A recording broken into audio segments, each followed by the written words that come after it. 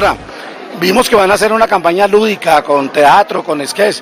¿Qué otros métodos va a utilizar la Bogotá Humana para dar a conocer estas jornadas pedagógicas? También, pues el gran instrumento que tenemos en nuestras manos es el periódico Humanidad.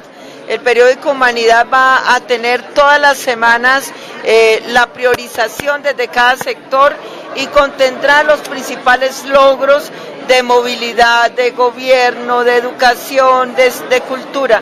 El instrumento nuestro de Humanidad, de nuestro periódico, se une a la voz de los medios comunitarios y alternativos, porque son los medios comunitarios y alternativos, los de nuestras comunidades, los que han nacido desde nuestra gente, desde sus organizaciones, los que podrán desplegar de manera directa al lado de ese periódico nuestro todas las acciones favorables, positivas de esta Bogotá Humana que han llegado al corazón y a beneficiar a tantos millones de bogotanos y de bogotanas.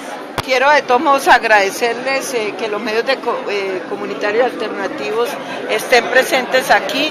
Tenemos una tarea, además de estas jornadas pedagógicas, donde ustedes van a ser esenciales con Máximo del IDEPAC. La otra es nuestro encuentro internacional de medios comunitarios y alternativos, que es una tarea que el alcalde mayor de Bogotá quiere, como el papel de la comunicación muchas veces afecta a la democracia y lo que necesitamos es más democracia, más información. Para Santel Televisión, Jorge Caicedo, desde el Centro de Convenciones Gonzalo Jiménez de Quesada.